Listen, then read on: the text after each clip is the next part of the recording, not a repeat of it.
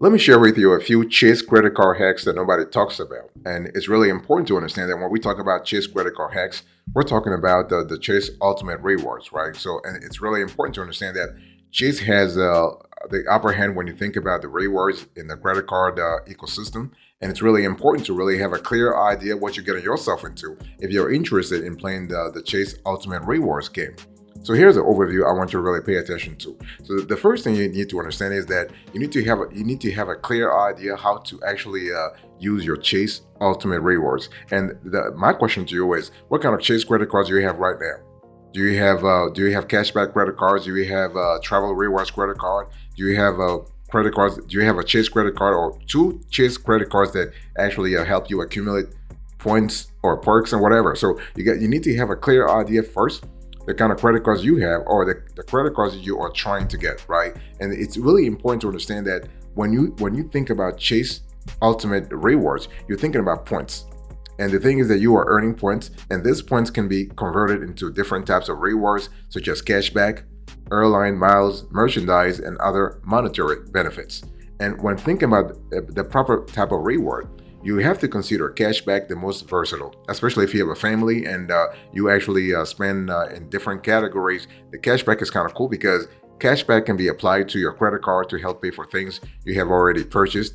Saving type, like, you can basically saving a lot of cash, or you can actually redeem the cashback and deposit it into a savings account. Again, it's all about really trying to really look at what really works for you. And when we talk about the Chase Ultimate Rewards, you first need to understand that there are three cash equivalents. You have gift cards, you have a statement credit, and you are able to shop on Amazon also. So the thing here is that what makes Chase Ultimate Rewards so amazing is that they don't play the typical rewards game. They don't change the conversion rate for gift cards based on the face value of the card. They don't make statement credits expensive. They also do not force you to a statement credit when a deposit to your account is all the same. So what I'm trying to say here is that you need to understand first what's important for you, what's important for your family, for example, okay? And I'll speak a little more about that later. I will really go granular and explain to you what you need to really remember when we talk about Chase Ultimate Rewards. By the way, boss, welcome back to the show. It's really a pleasure to have you here. Make yourself comfortable. You are going to enjoy today's conversation.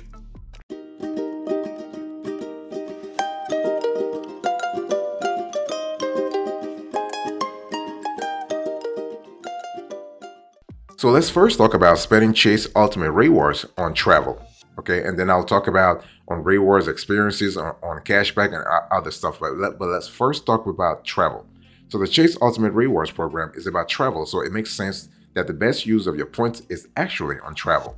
For yourself, for your family, for your colleagues. If you want to invite them, that's totally fine. Now, there are two ways you can spend your points on travel. Transfer point to an airline or hotel partner with their own rewards programs, or book on Chase's Ultimate Rewards travel portal directly for flights, hotels, cruises, and car rentals. Now let's talk about transferring points to partners. Now Chase has a partner with more than 10 airline and hotel rewards programs, and you can transfer your points over to them. So when you transfer your UR points over to a travel partner, we're talking about Ultimate Rewards UR. And so when you do this, you need to book travel on that travel partner's website or portal. So the current list of travel partners includes, you have Aer Lingus Air Club, British Airways Executive Club, Flying Blue Air France KLM, Iberia Plus, Korean Air SkyPass. You have you also have Singapore Airlines KrisFlyer. You have Southwest Airline Rapid Rewards. This is kind of important. You also have United Mileage Plus. You have Virgin Atlantic Flying Club.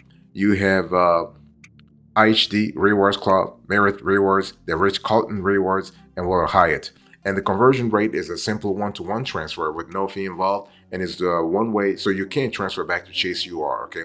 And the rules stipulate that the receiving party is owned by you or someone listed as an authorized user on the account.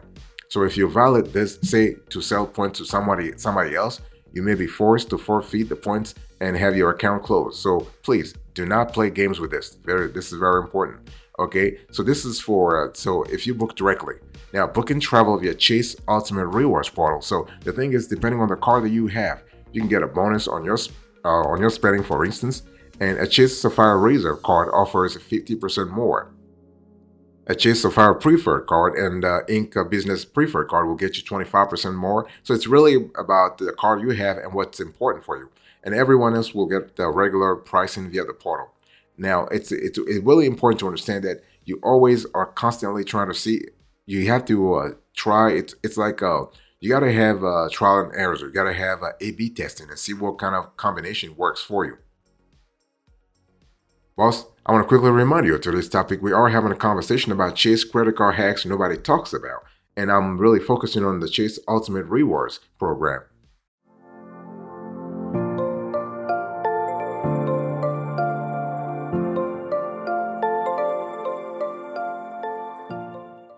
Let's talk about booking Chase Ultimate Rewards experiences, so UR experiences. And the Chase UR experiences are VIP experiences that include sports, entertainment, and culinary events.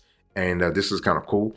And so some of the events are specific to certain card members. For example, one of the events listed the Ultimate Weekend, if they have like a wine or sort of like whatever it is, this can be for example, it can be for Chase Sapphire Preferred card members, or it can be for Chase Inc. Preferred card members. You got to be in certain categories to actually to be invited to those Chase Preferred experiences. Okay, and so what are the best cards to earn Chase Ultimate Rewards in our research? First of all, you have the Chase Freedom Unlimited, you have the Chase Sapphire Preferred, you have the Chase Sapphire Reserve, the Chase Inc. Business Preferred, and you have the Chase Inc. Plus Business. So when we talk about the Chase Freedom Unlimited, you have 5% on travel purchases through Chase Ultimate Rewards. You have 3% at drugstores and dining in restaurants, including takeout and eligible delivery services, plus 1.5% on all other purchases. And then you have the Chase Sapphire Preferred. This actually gets you 5x points on travel purchase through Chase Ultimate Rewards. You have 3x points on dining, 2x points on all other travel purchases, 1x on everything else, plus a $50 annual Ultimate Rewards hotel credit. For the Chase Sapphire Reserve, you have a 5x points on air travel and 10x on hotels and car rentals purchased through Chase Ultimate Rewards. You have a 3x points on other travel, 1x on everything else. And what about the Chase Inc. Business Preferred? You have 3x points on the first $150,000 spent on travel, shipping, purchases, internet, cable, and phone services, advertising purchases on social media and SEO, so that's search engine optimization, and 1x points on everything else. And what about the Chase Inc. Plus Business? Here you have a 5x points on the first $50,000 spent in office supply stores, phone, internet, and cable TV services, 2x points on the first $50,000 spent in the gas station, and you have hotel accommodations when purchased directly with a hotel, and 1x points on everything else.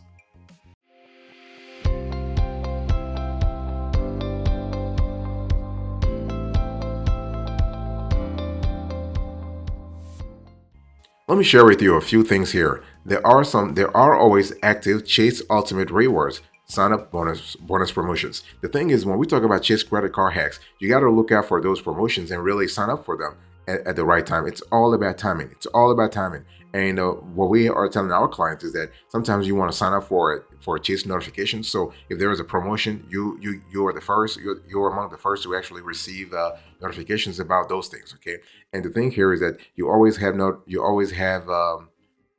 bonus promotions on the Chase Freedom Unlimited, the Chase Sapphire Preferred, the Chase Sapphire Reserve, and the Chase Inc. Business Preferred. Okay. And so there are a lot of things you need to keep in mind here. When we talk about the Chase Sapphire Reserve, for example, this card is kind of cool because it really earns you up to 10 points per dollar on eligible travel purchases made through Chase Ultimate Rewards. You gotta really you gotta book through Chase UR portal, okay? And points can be redeemed for 15 cents each through the Pay Yourself Back program. And with the bonus rewards and the value per points, that's the equivalent of earning 15% back. This is kind of cool. This is really cool. And you can save on travel with the Chase Sapphire Reserve. It's all about you play the game, though. It's all about you play the game. The bottom line here is that, first of all, if you're lucky to have the Chase Sapphire Reserve, this is kind of cool.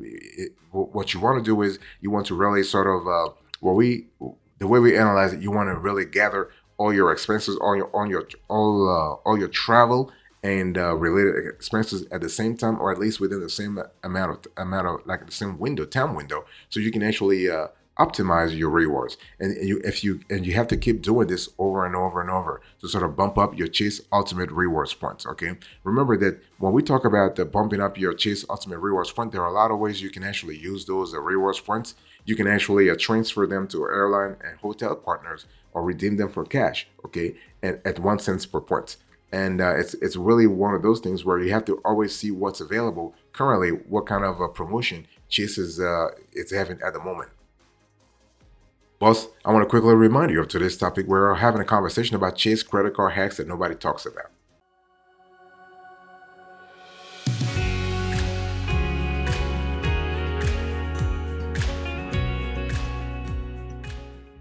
Let's talk a little bit about how to actually effectively manage your Chase credit cards over time, because it's one of those things where you got to really be in a situation where you're constantly sort of managing your Chase credit cards, credit cards based on the situation, your family situation, and also based on what kind of vision you have for your Chase Ultimate Rewards. And when we talk about Chase credit card hacks, it's really important to always prioritize paying on time, because the last thing you want is to actually see Chase, like you do not want to you do not want to have Chase downgrade your profile. I mean, they're not going to tell you, but you do not want to miss any payments. So you want to prioritize paying on time all the time, because this is how you're going to increase your credit score, of course, but also increase the kind of credit limit that Chase allocates to your account. Okay, and what you want to do also is that if you are looking for actually playing the Chase credit card games properly, you want to try to pay more than the minimum every single month.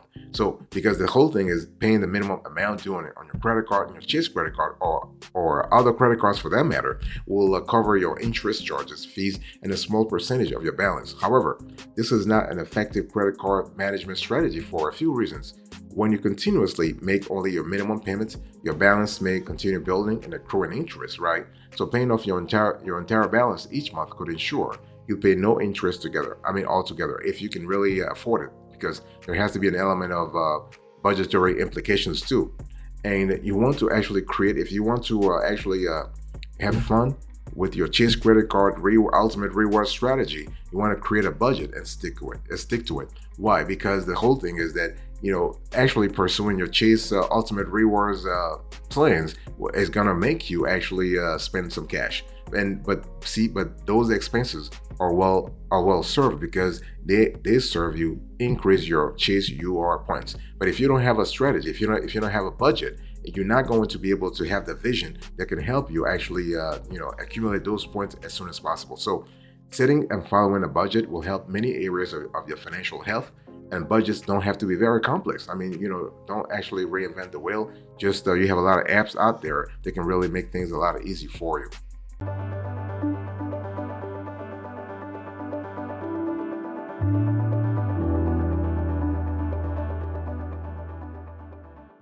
Another thing you want to do here is to review your Chase credit card statements. And the thing is, if you are trying to one of the best Chase credit card hacks that nobody talks about is that you're thinking that your Chase credit card statement is actually accurate. Yes, I mean 99% is accurate, but it doesn't really sort of hurt for you to review your Chase credit card statement to see if everything is fine. Okay, reviewing each credit card statements can help you maintain your budget each month, because it helps you track your expenses. Perhaps the better reason to check your Chase statement each month is to make sure all your listed transactions are legitimate, right? This can help you detect credit card fraud or identity theft. So if you spot anything unfamiliar, call Chase immediately to dispute the charges. You also need to be in a situation where you want to develop good spending habits. I mean, obviously, I understand you are trying to accumulate your Chase Ultimate Rewards points. That makes sense. So you can actually parlay those points into travel and hotel and accommodation, of all sorts. That's totally fine. But you gotta have good spending habits, and good spending habits are great for the long run anyway. So it's easy to spend freely when you can spread the payments out. Your transactions are usually categorized in your Chase credit card activity. So this could actually highlight which expenses are increasing or which purchases are causing you to overspend. every single month. Okay, that's most of what's required to develop good spending habits and evaluating your spending each month, then making adjustments.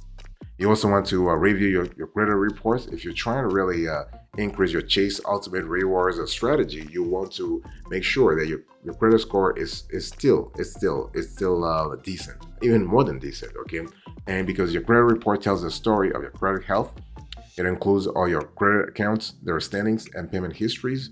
So reviewing your credit reports can help you better understand credit card management. That includes helping you identify accounts and activity you don't recognize. It's always a great idea to check your credit report at least once a year. Now, we tell our clients and all our viewers to actually check their credit reports at least once a quarter. So if you check it once a quarter, if there's a problem, you have a great chance of spotting that problem a little early.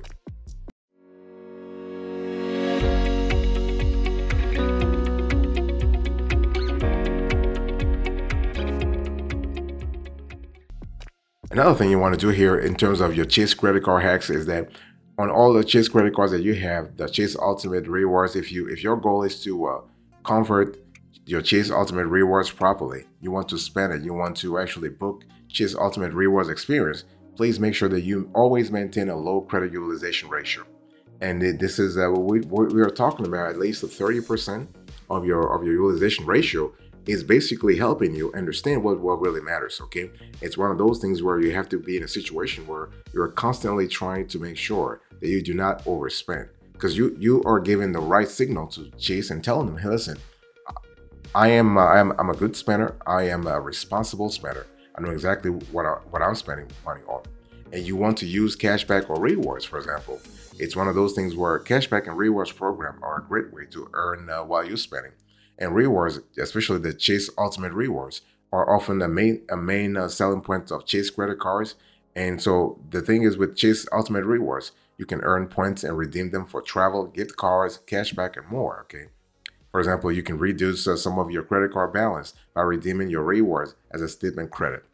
And so earning the rewards is one thing, redeeming them is another. So it's important to remember to redeem your points for the options available to you. And also, what you want to do constantly is you want to look at your debt level, right? If need be, you want to consolidate your debt. It's all about managing your debt and bringing it to a decent level. At the end of the day, you are only responsible for your overall debt. Even if you are looking for Chase credit card hacks, you still need to make sure your other debt is being taken care of. I mean, otherwise you can actually do great on one end, and then you actually sabotaging your level of indebtedness is sabotaging the great work you're doing on one end, and you will never reap the benefits of a Chase Ultimate Reward. So please pay attention to the debt level and make sure that debt is at a decent level.